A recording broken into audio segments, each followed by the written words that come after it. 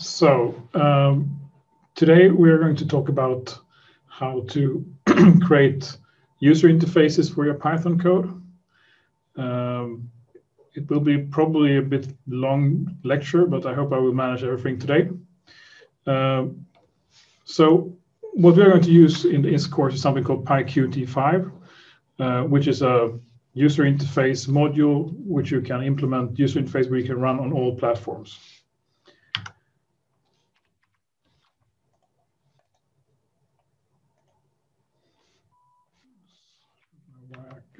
So just to explain a bit about the platforms here. So you're probably already used to having, there are different operating systems available for you to use as on your laptop or your workstation. And the three major ones are Linux, Windows, and Mac OS. And if we look at those, all of these operating systems, they have ways of creating user interfaces. So on Linux, you have something called X11, which has a long history, even back to the 70s, which is a library for creating user interfaces implemented in C. On Windows, we are currently two major runtime libraries. One is called Win32, which also inherits its history back to the first versions of Windows.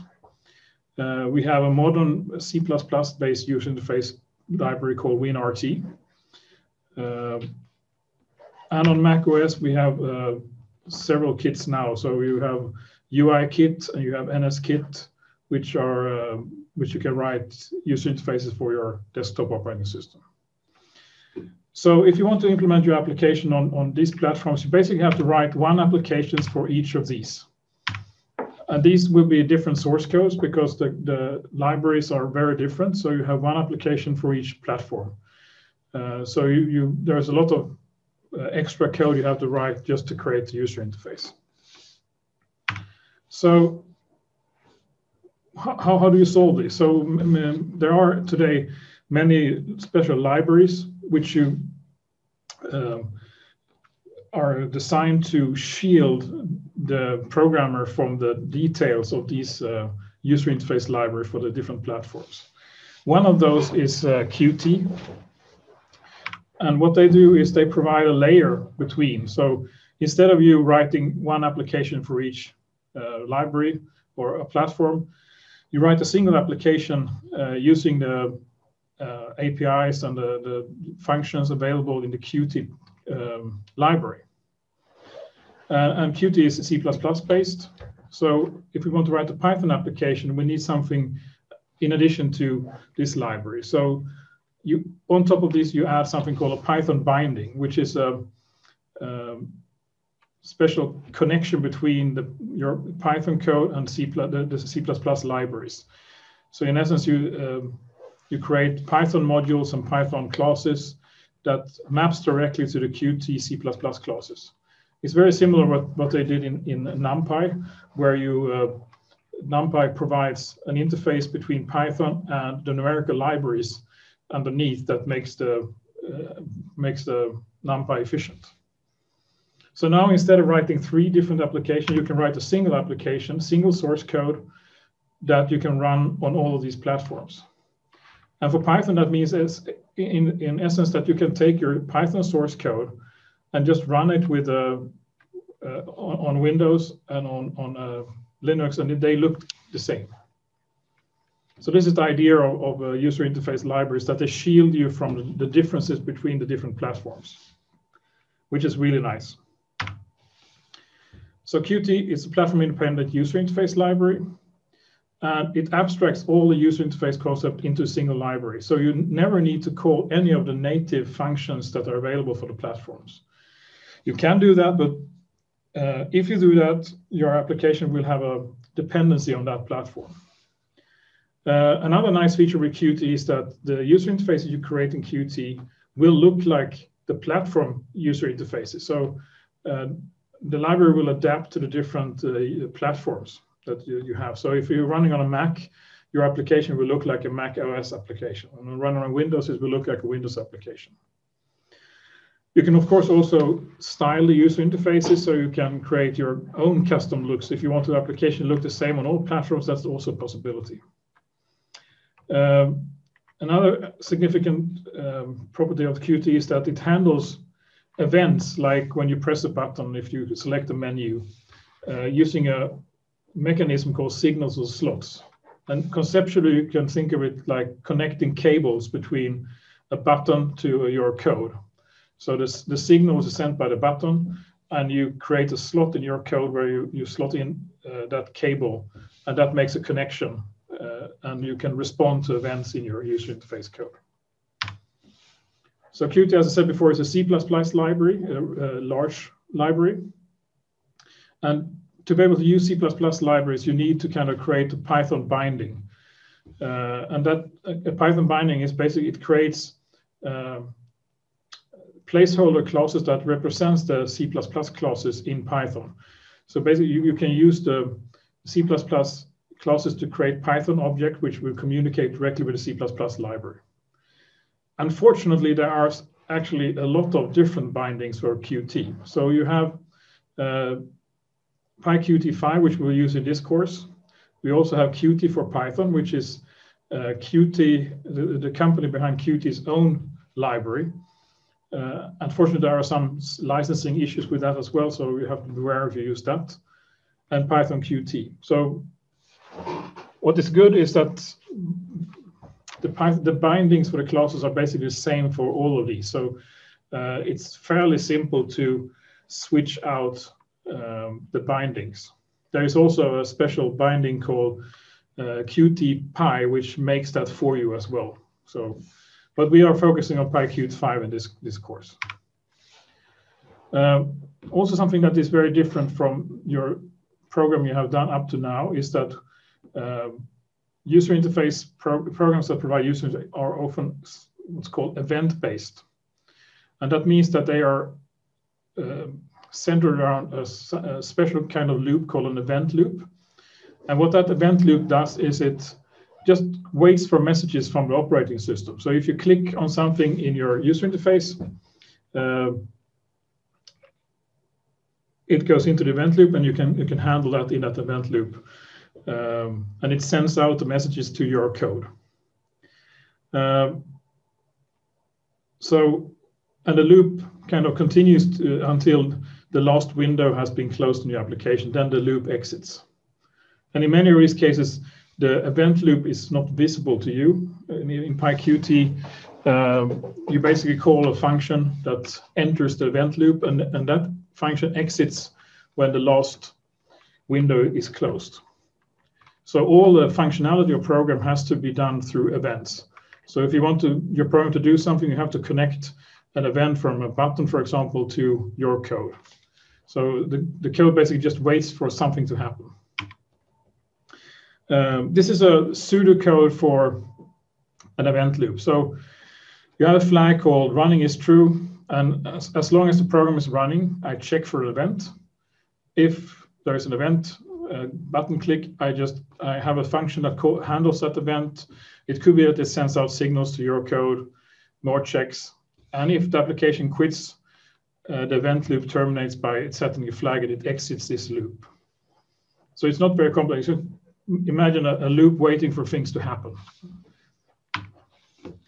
So this is a main program in Qt. So on top, we need to import the system library sys to be able to exit your application in a correct way. The next line is importing the Qt widgets modules or classes. And there are kind of 3 steps to your application creation. First, you need to create something called an application object. An application object is responsible for all the mechanisms of running a user interface application. So it will manage the application windows. It will manage all the different states of the application. And then you have to create a widget or a window. You have to show your window. And then you have to enter the application loop. So at the end here, let's see here if I can.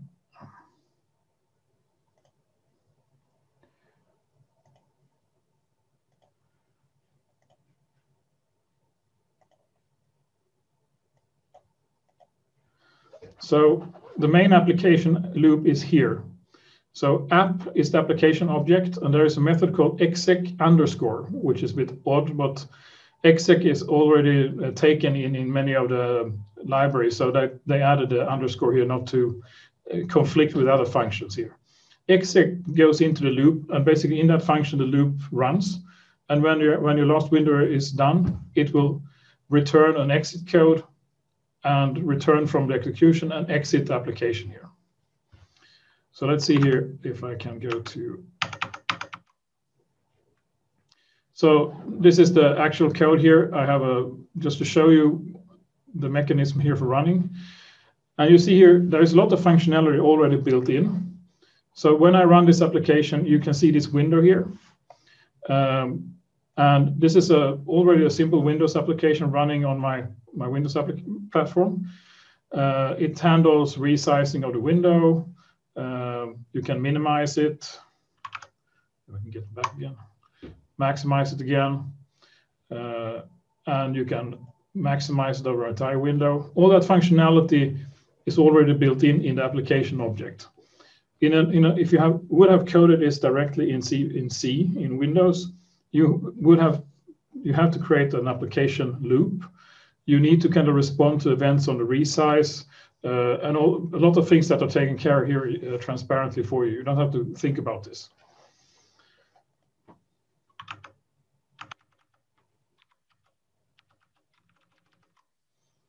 So this is the main thing. So this application doesn't do much. It just kind of shows you a window. So let's continue here. So the widget is the QWidget class is the base class for all the user interface objects in Qt. And here, a lot of the things you learned from the object-oriented lecture will be applied. So everything in Qt has a class, and there is a large class hierarchy of objects inheriting functionality from others. So for example, a button inherits a lot of functionality from QWidget. And many of these widgets can also contain other objects. So you can have a composite object consisting of many objects. And if you create a widget without a window, it will always create a window on the screen for you. You can also derive custom application windows from the QWidget base class. So this is another example here. I'll go back to. So here you have I defined my own window class here. So in this case, I have my window class here, which derives the functionality from the QWidget class. I call the QWidget class in constructor. I have a special function here for initializing my user interface. In this case here, I set my geometry, which is the size of the window and position. So 300 by 300 the position of the window, 600 by 600 is the size. And I also set a window title here, and I show here. So now my window is an own window, which I specialized by deriving from QWidget. And here I create my app object, and I create my own window here. And you see here I built in the show here, so it will automatically show itself here when I run this. Now you see here it's called my window instead of Python as before. And also you see that it will be placed on the same place on the screen. So this is the position 300 by 300. And here this is a 600 pixel wide window, a 600 pixel height window. So the 600 is internal area here. So it's not including the title bar.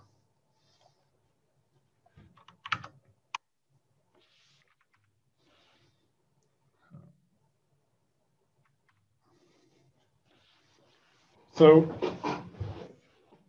in addition to be able to use your program, you need to create user interface controls. And basically what you do is you create more objects which you attach to the main QWidget or window. So in this case here, I create a self.button here. And the self here is that I want to be able to refer to this button further on in the code. If I don't put self here, the button object will only be visible in the init GUI method. and you will not have a reference to this object later on. And I create a QPushButton object. So this is a QPushButton class. I create the button.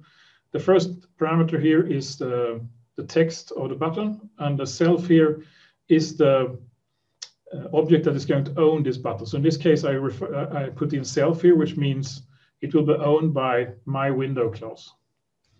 I can set a tooltip here. I can set the size of the button here, and I can move it to a position here.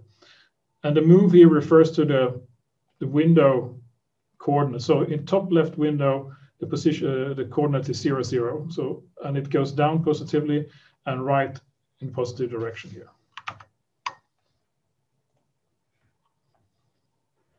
So let's see what happens now. So now I created a window here, and you see here that there is a button here, and it's called Press Me, which is correct. It positioned 50 by 50 here, so this is a coordinates 50 by 50, and it's 100 pixels wide and 50 pixels height. And already now it can handle, when you move the cursor over it, it will highlight, and you can press it here and so on. And I think also there is a hint text here. So if you leave the mouse hanging above the button, it will display a hint text. So without writing any own code for doing this, there's a lot of functionality built into the button.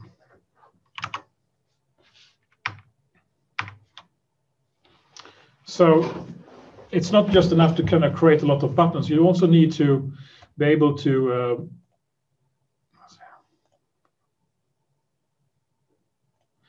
you need also to be able to respond to the event. So if you click a button, you probably want to call your code to do something, or do a computation, or do a visualization, read a file, and so on. And this is handled by using events and signals. And there are properties on the buttons and controls that you can assign connections to your code. So for example, if I want to respond to the clicked event on the button, I can I say my button.clicked.connect. So connect is the method to kind of connect user interface object with your code. So in this case, I provide self.onMyButtonClicked. That will connect the button to actual code.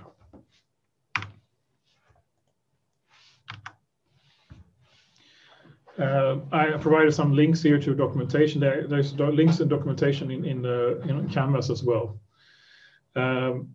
Unfortunately, there is no really good Python documentation, but the documentation for C++ is very similar to the calls. You can figure out the calls from looking at the C++ documentation.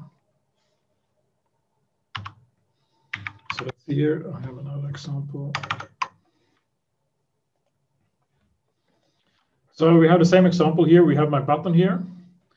I connect my button here using the clicked event, and I connect that to self-on-button-clicked, which is a method I have added to my class here. So I don't have to add a self here. And I also don't set a parenthesis here, because what I actually connect here is the function object, and that is on-button-clicked. So when you define a function in a class, this will actually be an object which you can refer to, which you assign here.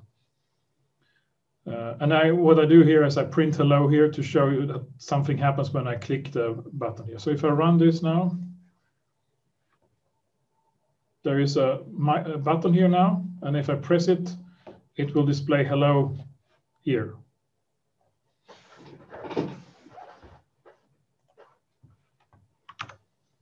This is the way you do it. You look at what property you want to respond to. So in this case, there is also an event pressed, which is activated when you hold down the button. And for example, if you have another control, for example, a list box, there's a special event called current row changed, which you also can use connect to when you want to respond to this event. So many of the objects derived from QWidget share a lot of common properties. So, for example, you can make a control visible or invisible, and that is done by using the setVisible method, and you can query if it's visible using the isVisible function.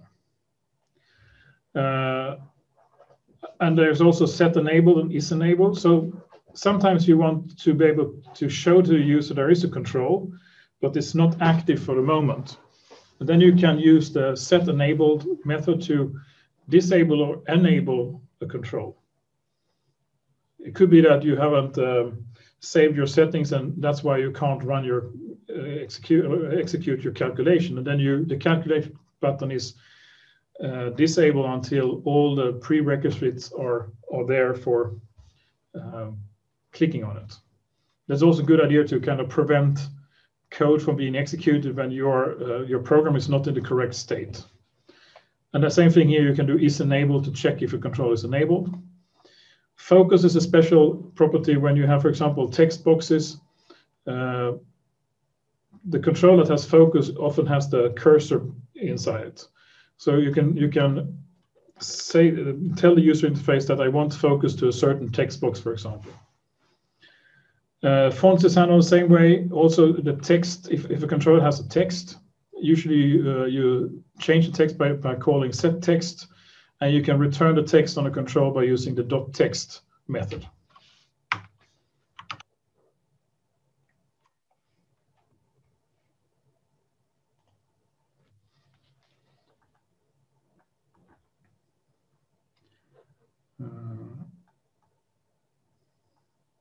So this is a code that I create 3 buttons here, and I connect 2 buttons, 2 methods to this the clicked events of the controls. And in the first event, I will check if the second button is visible. If it's visible, I will set that button to false. Otherwise, I set it to true. And if I click the second button, I will check if the button 3 is enabled. And if it's enabled, I will disable the control by setting the setEnabled to false, and then setEnabled to true. So if I click the first button here, you see here that I set visible to false on the second control, and that button went away. If I click again, it will show again. And if I click the second button here, I disable this control, and now I can't click on this control anymore. I can only click it when it's enabled. So this is a way of controlling, showing and hiding controls, also enabling, disabling controls.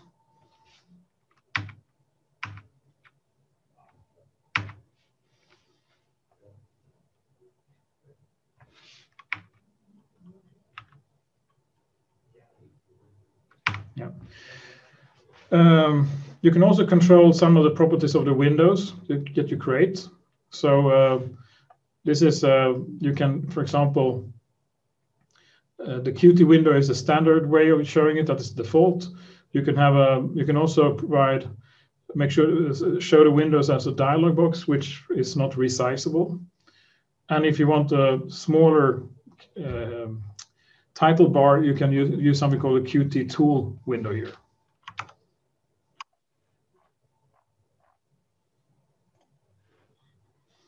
I'll just show how this looks like on Windows. This is a normal window, nothing fancy.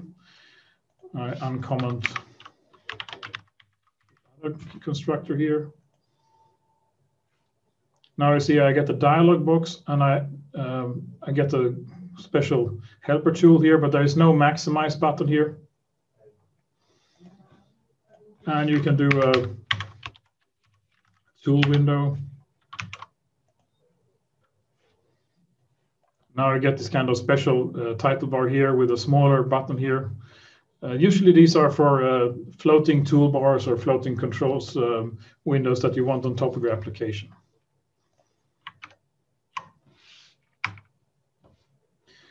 You can also control the state of your window. So if, for example, if you want your window to be shown all over, on the entire screen, you can use the set window state here to control the window maximize, or if it should be shown on maximize to the entire screen. There's also a possibility to use window full screen. That means that your window will cover the entire screen, but it also the title bar will also be hidden. So it's basically covering the entire desktop. And for some application, this could be like games, for example. You want them to run full screen. So let's see here what happens if I run maximized here.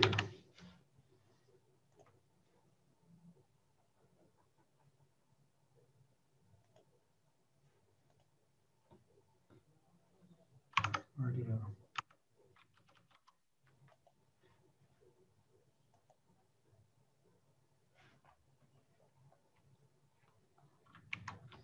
Oh, I forgot to close my other window here.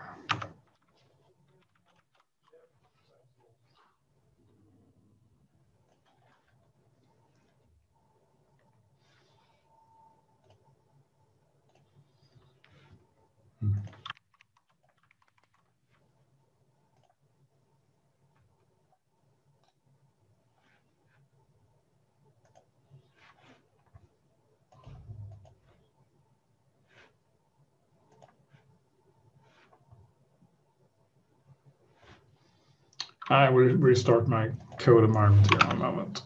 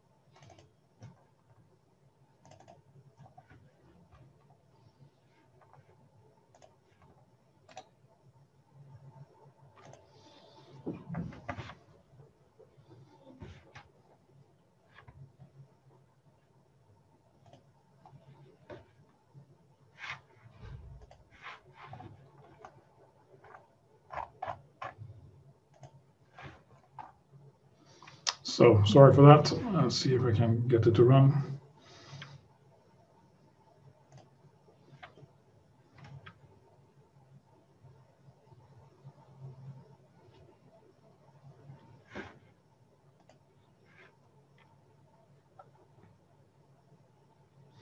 So now you see that the window is covering my entire screen. If I then run with full screen here, you need to know how you exit the window, which is on Windows, it's Alt F4 to close a window. So if I run this now, this will cover my entire screen.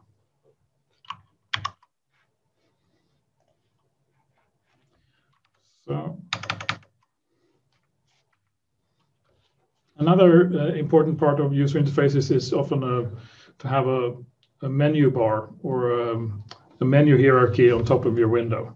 So in Qt, you have several classes that implements a menu bar. So you have the main class is called QMenuBar, which is kind of owns the other menus, and then you have menus that you create and add to this menu bar, and every menu has a special object called a QAction object connected to it, and that is actually what is connecting to your code.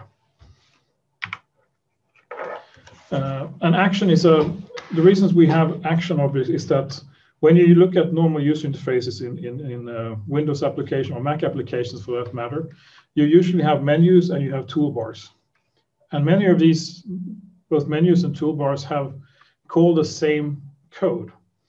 And in that case, you don't want to kind of duplicate code all over the place. So what the QAction does is that you connect the QAction to both the toolbars and also to the menus. And the action also contains information on the shortcut key that you can use to call these action as well. So it encapsulates the entire action you want to do from the menu and the toolbar. You also specify any icons or things inside action objects. And you connect your own code to the action objects and not directly to the menus. So here you have an example of creating a menu. So what we first do is we create action object. So I have my action object here, and I name my action. This is also the text that appears in the toolbar and also in the menu. You attach that to my own window. You can set a shortcut here. In this example, this action can be executed by pressing Control-T. An action has an event called triggered, which you connect to your own code. So in this case, I connect to my action here, which is here below here. So I also have I need to create a menu bar, and that is done by adding menus to the menu bar. And when you want to have menus in your applications, you need to derive from a Q main window class here. And this class has a special function here that will return you the menu bar object. And to this, you can add menus, for example, add menu file, then you get back your file menu object. And on this file menu, you can add actions. So in this case, I just add my action to this menu. So let's see how this looks here. Menu 1. So if I run this now, I get my code here. I have a menu up here, my action. So this is the file menu option here, which I created. And this is the menu bar object up here. And then you see here that the information that I provided for my action is shown in the menu here. So I can see the name and also the shortcut, which you also can use. So if I select the menu here now, you see that it shows you a dialog box. But then I can also press Control-T, which also brings up calls this the same method in my code. So that is quite nice that you can combine those. So you create all your actions in your user interface, and then you connect them to either menus or toolbars. And in this case here, I can easily also add a toolbar by calling the add toolbar method on my Q main window instance. And just to this toolbar, I can add an action here, which is the same action that I created before.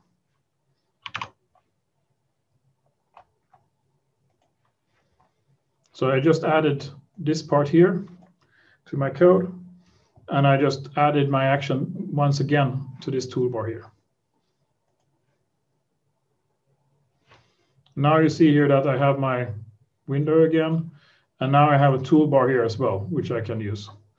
A nice thing here that already without any code, I can move around my toolbar like this. So that this is built-in functionality in Qt. And if I click this one, it will show the ouch method here again.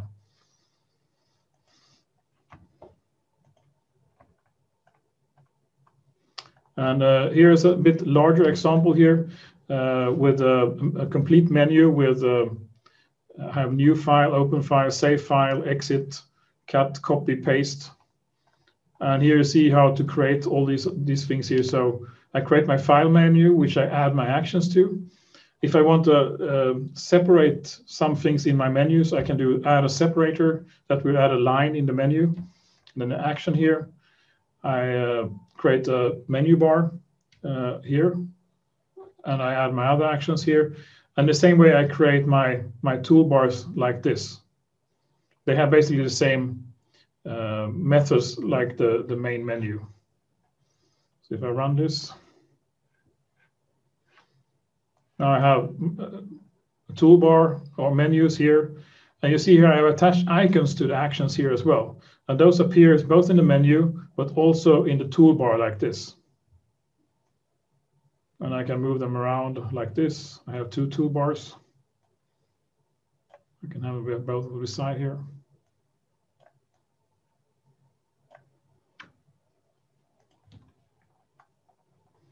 And the icons here, you can add by using the set icon, and then you can have Q icon, and then you specify file name. So these files are in this directory where I run my code. Well, those will be loaded and displayed in the toolbar.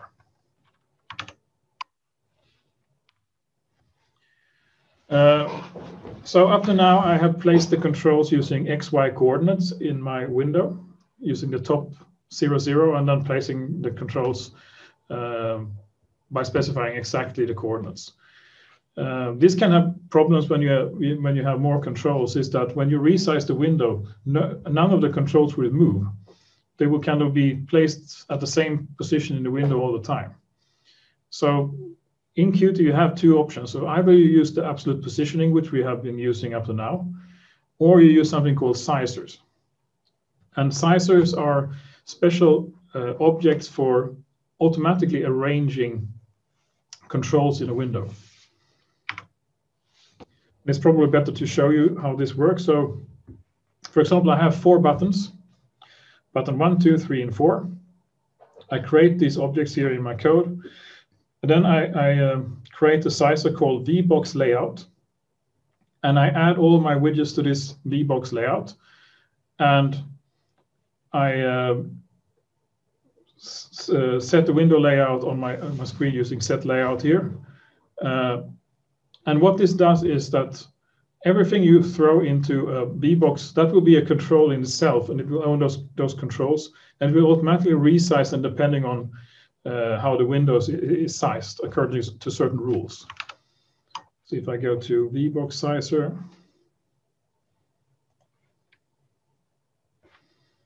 so you see here I have my 4 buttons here, and what happens now when I pull down here, it will automatically distribute those buttons in the window.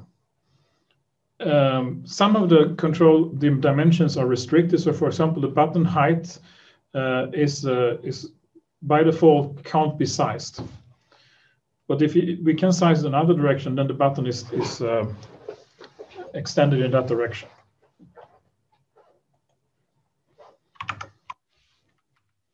There is also something called a HBox layout, which is kind of the opposite. You throw in the controls here, and they are arranged horizontally instead of vertically.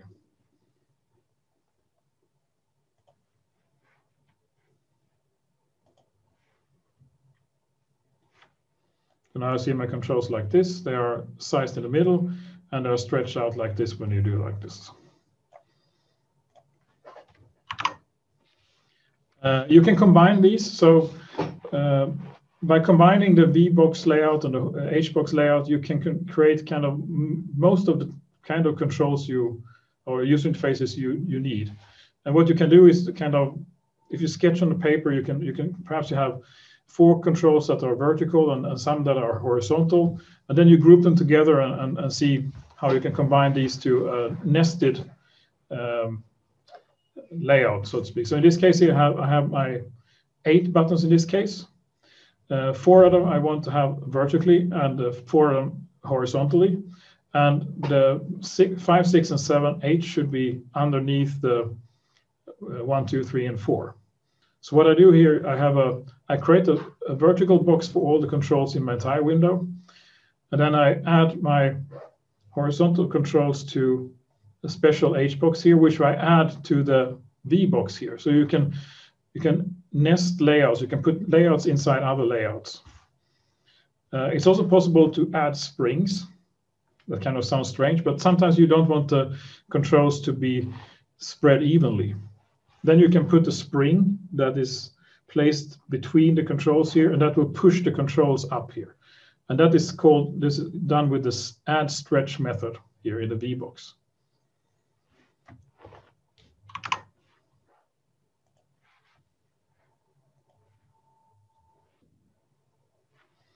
So now we have another user interface. We have my 4 buttons here, and we have the HBox sizer here, which is the last item in the VBox layout.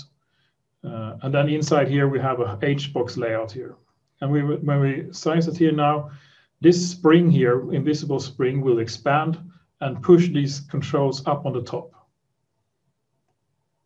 Same thing here, we have a button here that is there is a spring between these here, and that will push these buttons here to the right and keep this button here on the left side.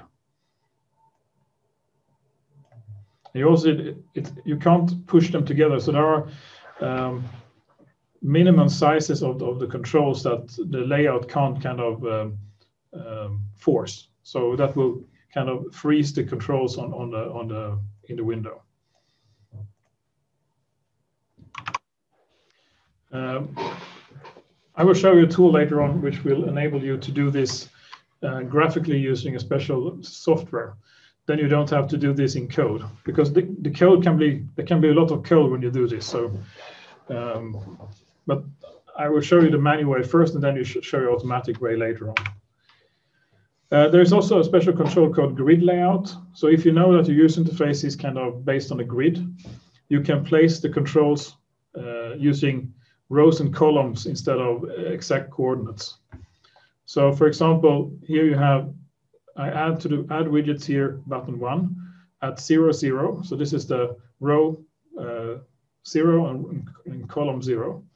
And then you add your controls in that virtual coordinate system like that. You can also, the same thing, you can set column stretch and row stretch to different ways that the different controls stretch in different ways inside this grid control. It's a bit complicated example. You will get all this code to experiment yourself, and I will just show you how it looks here. So grid layout.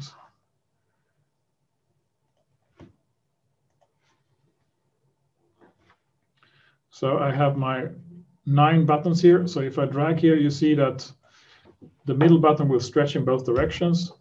The other ones will be kept like this. So you can also manage, instead of buttons here, you can have other layout controls that contain other buttons. So you can create kind of areas with different user interface controls here.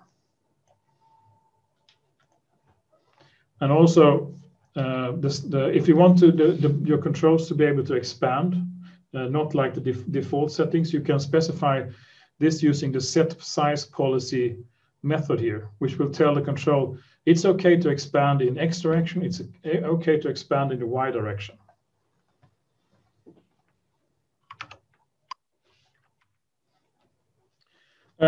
Sometimes you don't want to write a lot of user interface code, and Qt provides a lot of standardized dialog boxes which you can use, so that you don't have to create these manually. So for example, if you just want to show a message on the screen, it would be nice that you not have to write your own Q widget and place text on it, and you can just call a function to display a window. You can also ask the user for files by calling file dialog.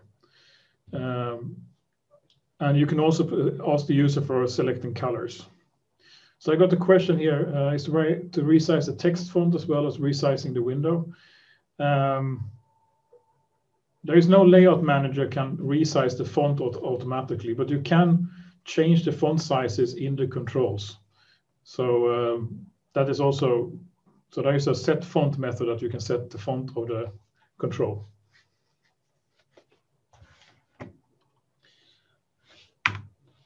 So for example, if you want to show a simple dialog box, something happened, that is called information box. And you call that using the Q message box module, and then you call the information method on that. The first parameter is always the owning window. So every window you create needs to have an owner. And in this case, I just provide self, which is my own window. And then the second parameter is the caption in the window. And the final parameter is the message that I want to display.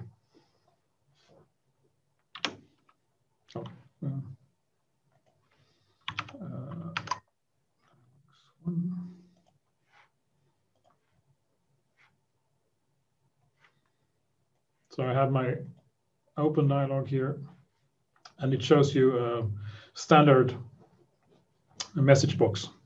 And message box is on a So this is actually a function that calls the underlying platform function that provides the standardized platform message box. So this will, if you look at my slide here, on a Mac it will look something like that, on a Windows looks like that, and on a Linux machine it will provide the standardized message box for Linux as well. So it's kind of uses what the platform has underneath. Information boxes is kind of a friendly message that something has happened. It's not, I will not classify as an error, but you have different message boxes for different things. So this is a critical message box, and this is usually when something has gone really bad, and you want to convey this to the user. There's also a warning here. And I'm always careful about displaying both the warning and the critical, because that's kind of a bit unfriendly to show up. And it needs to be kind of something is wrong with a file or something that is kind of critical. You shouldn't just display it, my calculation has finished, and display a critical warning message. You should use the information box instead. That is much politer. The warning could be, it's in between, but I would rather go with an information message than a warning message. There are some other messages that can be also quite nice. For example, if you want to ask the user, are you sure that you want to run this? And then you want to ask yes or no, for example. There is a special question method you can use to actually ask questions. And you will get back a result that is either yes or no, and you can act accordingly. So this is dialogues 4.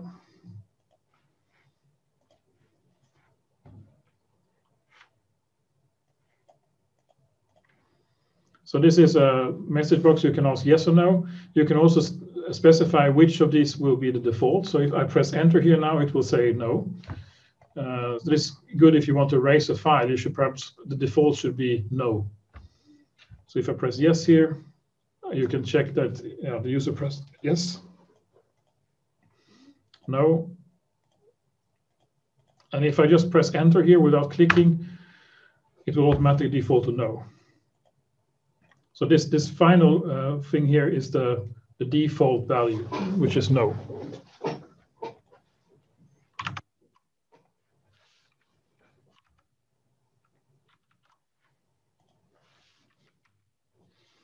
Another common, I think we do a short 5-minute break, or it's like 10-minute break now. So we will back at 13 over.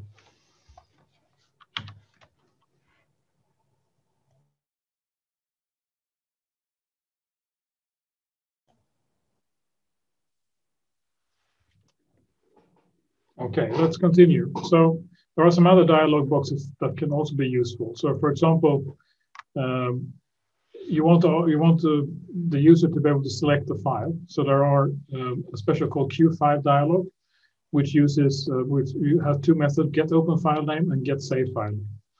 And those will open the platform dialogs for selecting a file. So it will look like a Mac selection here. So in this case, this is the Mac version. And it will also use the Windows version if you run it on Windows. So let's see here, dialogs. All right. So you specify here, get open file name, the owner of the dialog, the title, default file name if you need that, and also a filter for displaying a certain kind of input. In this case, it will filter for IMP files. So it will only show files with the extension IMP.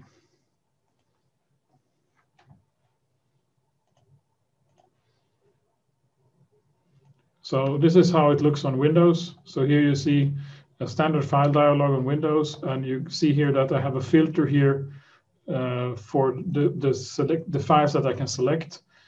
I can change it here by specifying like this, and then I can select the file here, open, and it shows you, it returns you a string with a complete path to the file name. So you can use that in an open file method to can open files.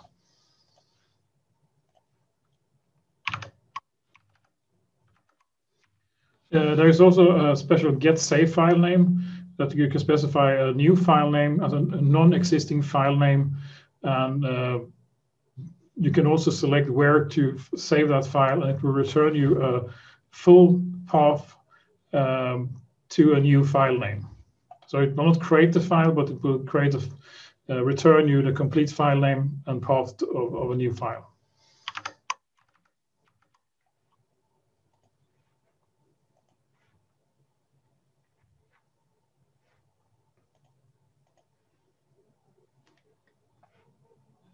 So in this case, I can do test1 save. And you see here that it will have a complete file path, and it will also automatically add the extension IMP to the file name. So if you have a filter specified in your code here, it will add that to your the file name that is returned from the function.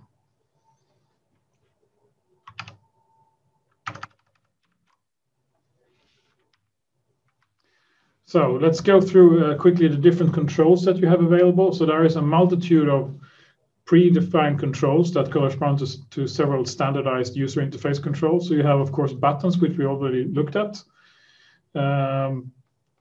You have checkboxes, which are used to the users be able to check a state of something, options.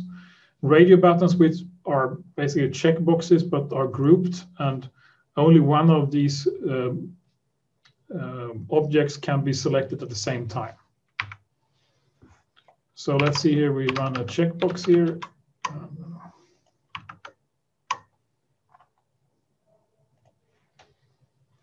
So it's created using like a button here. So instead of button, you specify a Q checkbox. There is a method called setChecked, which you can set in code to either true or false, and it will show a check mark if it's true. There's also an event called state change, which you can connect to your own code, which is triggered every time that state changes of the control. So here you have a checkbox extra alt. If I click this one, it will show it is not checked, and it is checked. So what I do here in the control, I do checkbox check state, which will return the current state of the control, which you can use to kind of decide different things in your code. We have a radio button, which they only make sense if you have multiple of them. So only one of these controls can be active or checked at the same time. So in this case, I have two ones, one extra alt and one init. And when I click on one of them, the other one will be disabled.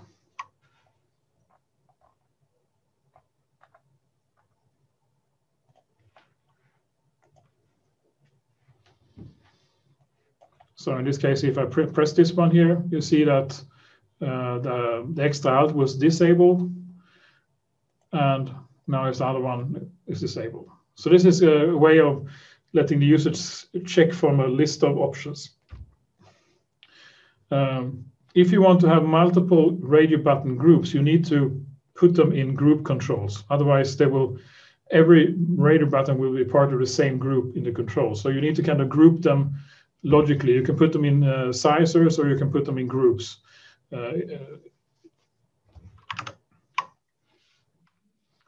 A combo box is a special selection box which provides a user to select. If you have a lot of options, it can be hard to display all of them in the window. This is a special control box. Will drop down a list where you can select different items from. And the nice thing with the combo box, it takes very little space. It also has a current item changed when you change something. There's also a method called current index, which will return the current selected item.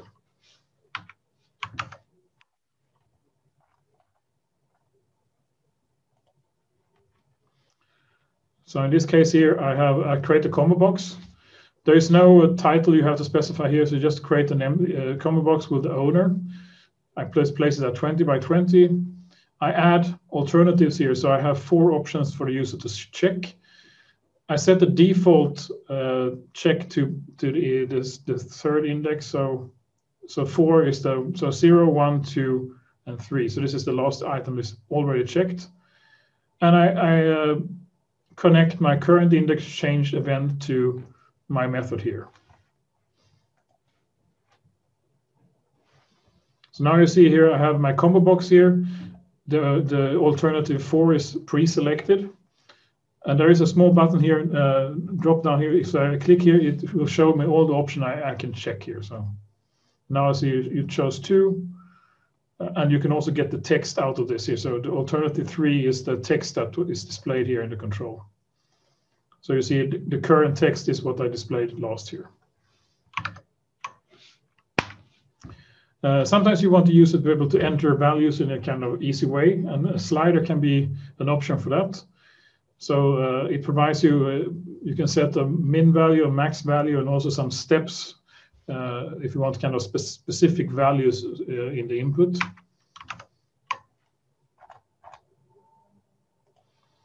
So the code here, you can have either vertical sliders or you can have horizontal sliders, and that is specified by the Qt vertical or Qt horizontal here. Then you can set the maximum value of the slider and a minimum value. So that is the range from where the values can be. And you can set value that sets the default value of the slider. Then you can also, there's an event called value change, which it calls every time the slider changes, it calls a method of your choice. So I have actually been a bit lazy here, so I connect both of these events to the same method here. And that's quite okay to do that. So value change is connected to all value changed, and I just print out the values here every time I move the slider. So if I run this, so now you see I have 2 sliders here, one vertical and one horizontal. And if I run here, you can see that it updates, it calls the value change every time it updates here. And you see that the minimum values is 0, maximum value is 100. Like that.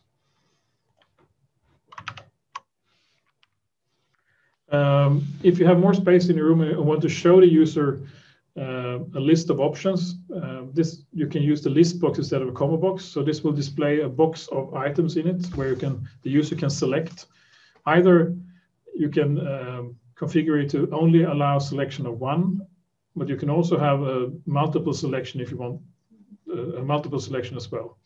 And if you add more things in the list box, then it can be displayed. It will also automatically display scroll boxes next to the control so that the user can scroll down to more options.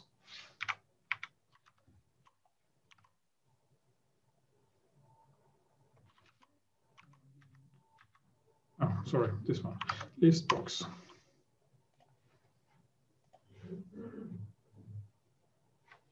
So now you see I filled my box here with 100 values here.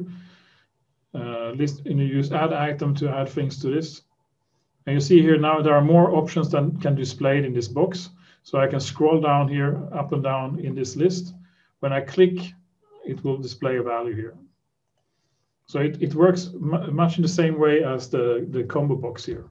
So you connect current row changed, that is the event, and then you can connect that to your own code here. And then you can, you get also the current index of the selection, but you can also get from the list box itself, it has a method that always shows the current item, and then you can retrieve the text here.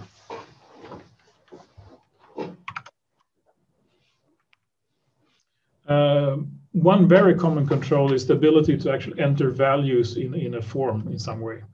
And the control to do that in Qt is the Q line edit control. And you can set the text with set text, and you can retrieve the text using the .text method. So in this case here, I create a line edit here. No options here. I set the text to text, and then I can do message box information here. And then you can retrieve the line edit text like this.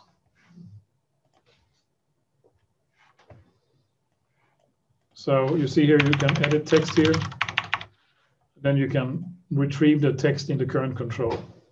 So this is when you do your user interface later on in this course, you will probably need to query text controls, convert them to values, and also go the other way around to take your values and display them in the text box.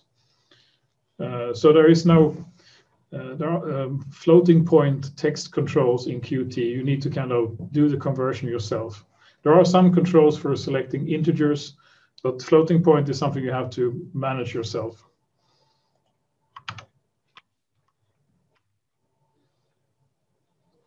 So now I just want to kind of give you an introduction how you can manage your user interface code in a nice way. So I have some rules here. So it's very important that you don't mix user interface code with simulation models. I always try to strictly divide my code into one source code for the user interface and one source code tree for my simulation models. So basically, in my user interface codes, I instantiate a simulation model object, for example, and I interact with that model using methods and properties. And the main functionality of your simulation code should be in the module where you define your class for your simulation, for example. So you keep that separate. That is also important if you want to move your code to, for example, a web-based user interface.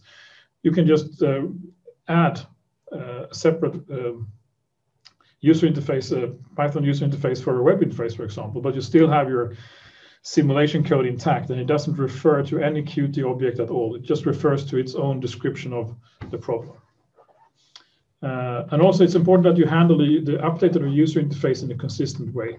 So I usually try to put all my code for updating controls in a method in the Qt window class. And I also have a separate method for updating my model from the user interface. So basically, one method to fill the controls and one method to retrieve the values from the controls. And also, you can in your code you can have so the reading of files should be done in your simulation code. You can specify the file names from the user interface, and you assign that to the model and call your code, your module with all your simulation or numerical code, and that you don't have to kind of have user interface code in your model code. So this is a simple example here that I'm sorry for the Swedish here, but so I have my model here. I have my model values here as properties, and I store them here. So this is then it's completely separate from the user interface code. And then I have my user interface code, and I have update controls will take the model values and fill the controls here. So in this case, I fill my text edit boxes. I convert to strings if I have floating point values. If I have multiple values, I have to check different depending on the values in the model.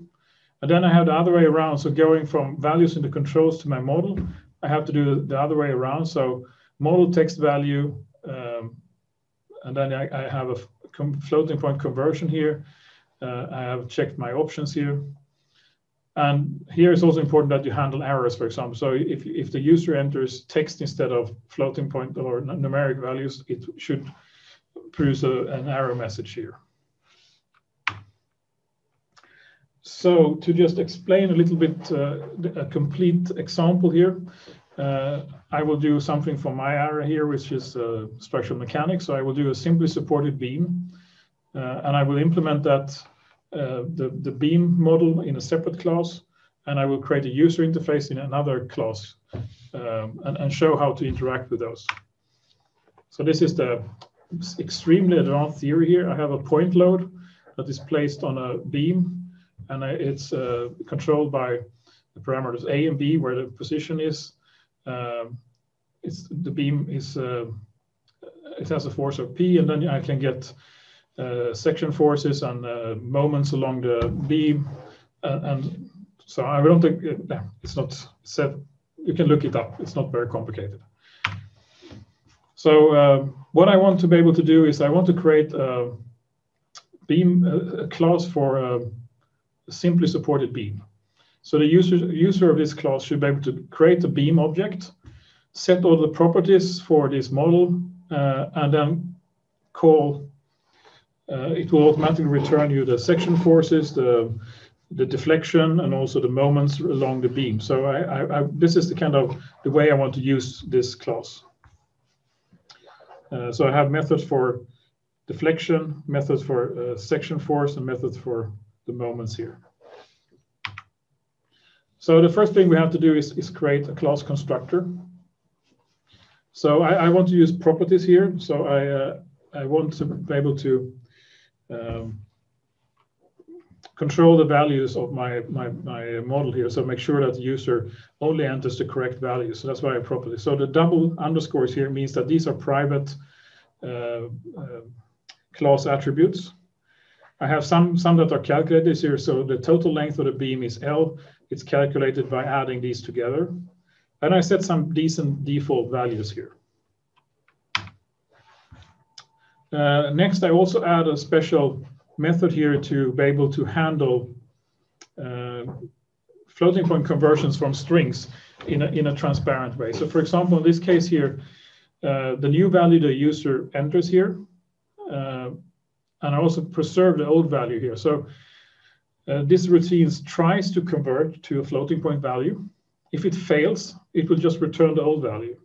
So in this way, you can kind of protect yourself very easily for when they enter things strangely in a text box. If they enter a character instead of a number, the just old number will kind of be converted back again. So then I add my get and set methods here. So I return my A, B. Also here is set A. You see here I use the to float method here to make sure that I always get the correct value in my class attribute. And then I define my properties in this case. So I have my A, B, L, P, E, and Y. The L property is read only because you can't set the L. You just because it depends on A and B. So in this case, the user can only return the value of the total length. And then I create my functions here for calculating the deflections here. And in this case here, this construction is just to make it more easy to write my variable references in my formula, so I don't have to write self A every time. And this works perfectly because, as you know, Python variables are references. So A will reference self A, so it's completely okay to do this. And that makes it more kind of nice to write these expressions here in a much easier way. And I do add my V method and M method here as well. So now I want to create a user interface for this. So the idea is that the user can enter numbers here, and it will display a table here of the X position from the left side, the deflections, the section forces, and the moments. So what I do now is I create a separate module for my user interface. And the separate model, in my separate model, I will refer to my beam model. So I will import the beam model module as BM. And then I will create a beam window class. And here I will make sure I create a beam object and attach that to my as a class attribute. I will initialize the GUI, update my controls. So I take the values from the beam, fill my controls, update the text edit. So here is the init GUI method. It's just a way of organizing all my user interface codes in one function. I create all my controls. I also add when the user tabs or press enter or something, there is an event called editing finish, which we'll call, and I connect that to a special method. And that enables us to kind of automatically update the table when the value changes. So this is the basic layout. So I have update controls that will take the model values and place them in the controls. So in this case, I will edit, set text, and get the value from beam A, and just fill the text boxes with values. And the text edit here is the table construction. So here I will actually loop around and fill the text edit box with the output from our calculations here. And then the other way around, I will do, when the user enters something in the controls, I will assign the values on the beam model here. And the nice thing now that we did the toFloat method, you can actually give that a text method here. And also if there's something wrong in the text coming in from the control, the old value will be used automatically. So I don't have to do any special error handling here. That's already taken care of in the model. And then we, when you edit the text on edit and finish, I will update the controls here as well. So first it will update the model, then we'll create the table, and then I will update the controls again. So a finished program will look something like this. So this is the beam model code. I have my class here. I also have a test program here in the end that I can run this code without any user interface. So if I run this here now, it will just display a table of values here. Then I have a user interface code that imports the beam model, creates the beam model here, and then we use that when we update the controls here to retrieve the values here. So if you run this,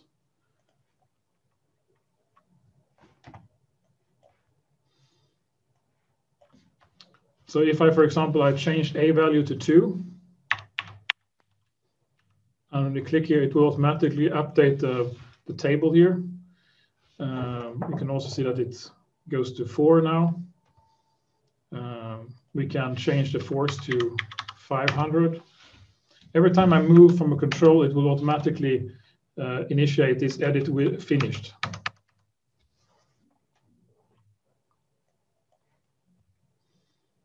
So this code now is completely separated. So the beam module doesn't know anything about the user interface. It's completely separated. And it doesn't even know that we are kind of using it in the user interface. So for example, I can write another module that is called Beam Web UI. And I can just import my beam model into this model, and I can create a user interface, a web-based user interface with the same source code from my beam model.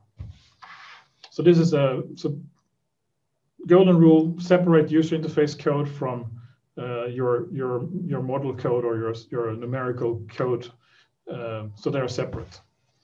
It's tempting to kind of write computational code in your event methods, but don't.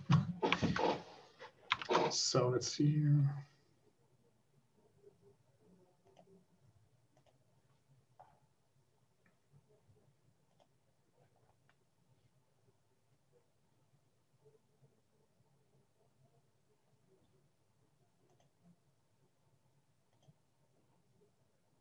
I'm just going to find the right code now here.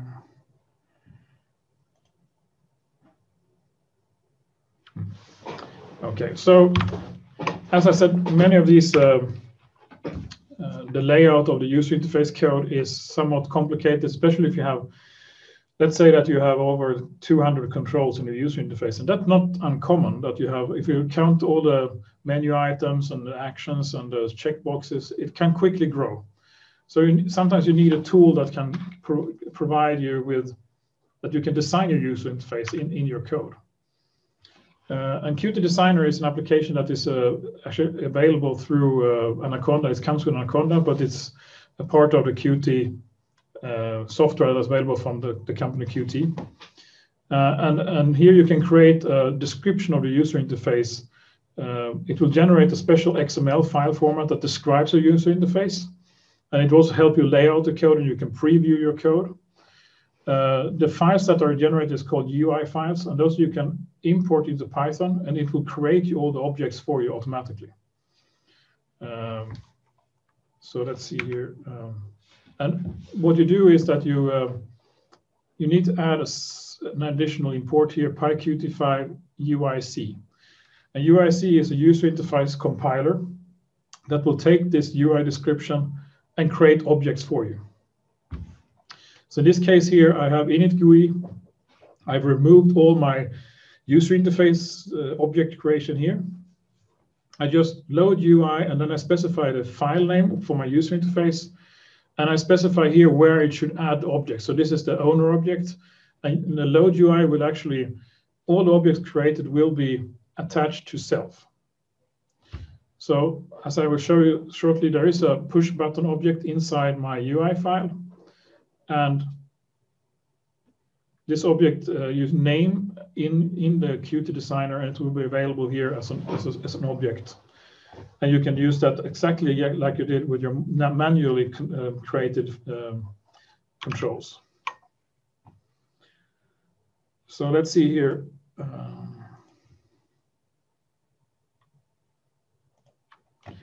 I will try to do this again. So I will open Qt Designer.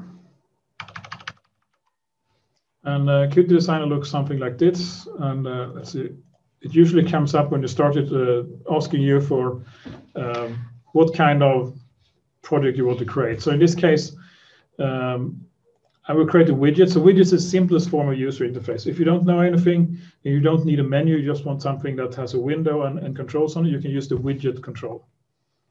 So what I can do here is I can just select that, create. And now you get an empty window here. And this is the window you create. So on the left side here, you have all the user interface objects you can add to this window. On the right side here, you have the object hierarchy here. So now you see I have a widget form. And here are all the properties of this widget here. So in this case, you can see I have the geometry. This is the size, so also where this is positioned. If I change here, you can see that the properties will change automatically here. And here you also can change when you have the name of the control. So in this case, I want to create, let's see, I want to have buttons on the left side, right side, and something in the middle here. So I will, what I usually do is just lay out the controls in approximately the way I want it. So in this case here, you click on a button and you should drag it over here. And I just add more of this like this. And you see here that this is the object structure being created. The names that are specified here is the variable names that you will use in your code as well. So self push button, for example. You can change the name here. So for example, I select this one here, push button, like that. This will be the name in the code. And then I want some buttons here on the other side.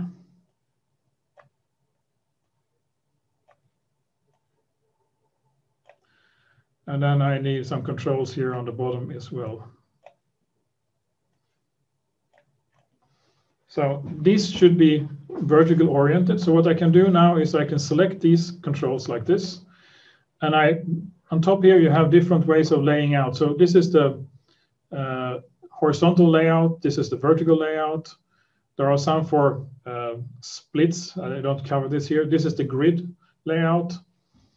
And so this should be vertical. I just do this one here. And then they are connected together in a separate. You can see here that the object layout changes here to a vertical layout. And then my buttons are contained inside here. This is what we did manually in code before. So this is very much simpler to handle this. So same thing with these ones here. I will do them vertically like this. And these should be horizontal like that. And then I want a text editor here in the middle here. So I will drag, let's see here, text edit here. Make it a bit bigger here. So the main layout of user interface should be, I have one column here, second column here, a third column here. So this is a horizontal layout, this one here. So what I can do now is I can mark all of these controls here and say that these should be laid out like this. And then this will be the second row in this vertical layout here. So I can just say that, click on my main window and say that this should be arranged like this. So I have the main layout is vertical. So I have 2 rows and 3 columns inside this one here. But now I want these buttons looks kind of ugly. I want them to be on top, at the top of the window. So there are actually spacers or springs that you can add here. So I can take a vertical spacer and just place it inside here, and that will expand and push the buttons up. And the buttons here on the lower row here, I want them to be pushed together in the middle. Then I can put 2 springs, one on the left side and one on the right side here, and they are centered like this. So now I have done my user interface, and I save this here, and it will save, let's see here.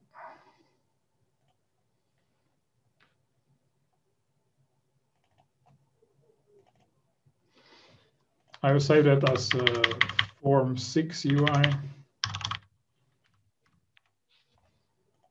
like that. And now I go back to my code, and I change this to 6. And I see I have the wrong name here. So I need to change my name in my Qt Designer to Press Me button. So let's go back to Qt Designer, and we change this one to Press Me button, like that. Save it again, and we run this code here. And now you see, instead of having like tons of user interface code in my Python code, I just have a single line that loads everything and creates all these objects for me automatically. And my button here, if I press this button here, it should, yes, it calls my method here. So you can see that I have my button pressed here called. So this is quite nice. What you have to think about, some rules when you use it, is name things in a easily identifiable way. So for example, if you have an edit control, I usually call it something like main edit. So I usually have the name, the type of control as a suffix with underscore. Then I know that this is an edit control, and I can remember that. Same thing with a push button here. I usually call it the name of the button and then underscore button to kind of illustrate that it should be as a button control. Name them consistently, because you don't want to remember, okay, is the A value, it should be connected to push button underscore 33. That is kind of hard to remember. Another thing so if you browse down in these properties here, so you can see the properties of the different controls here. So the push button is a kind of the actual class. It has it inherits a lot of properties from the abstract button. So this is very object-oriented structure. And here you can set, for example, the text of the button here. You can set an icon. You can set other options here. So the first property is that is always on all objects is the object name. And then the Q widget's generic properties is the yellow ones here. And then it specializes to your controls here. So you have to browse down a bit to kind of see the different controls here, the properties of the controls.